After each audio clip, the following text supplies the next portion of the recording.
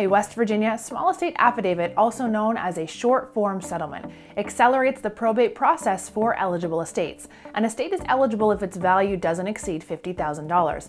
The affidavit establishes a personal representative, lists all assets and their values, and acknowledges all successors of the estate.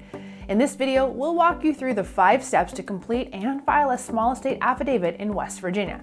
They are: Step 1, prepare documentation. Step 2, prepare affidavit. Step 3, get affidavit notarized. Step 4, file with county clerk. Step 5, distribute assets.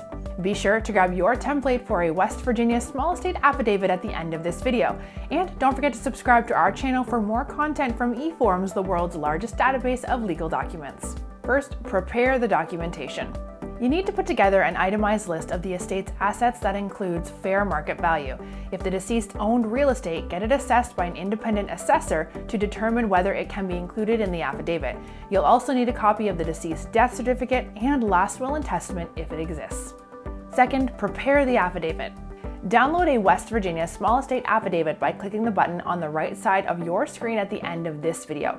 Complete the form with the information you gathered in Step 1.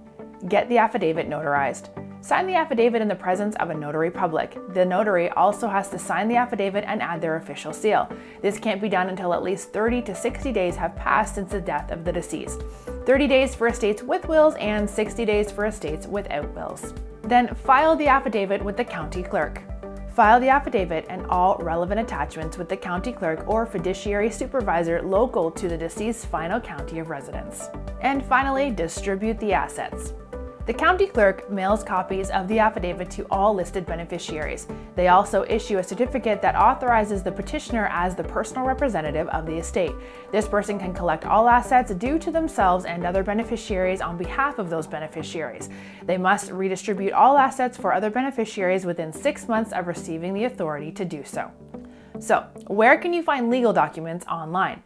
Click the button to the right of this video for a West Virginia small estate affidavit if you're in need of an estate planning checklist, a last will and testament, power of attorney, or any other form. We have thousands of state-specific, ready-to-go templates available to help you stay prepared and organized.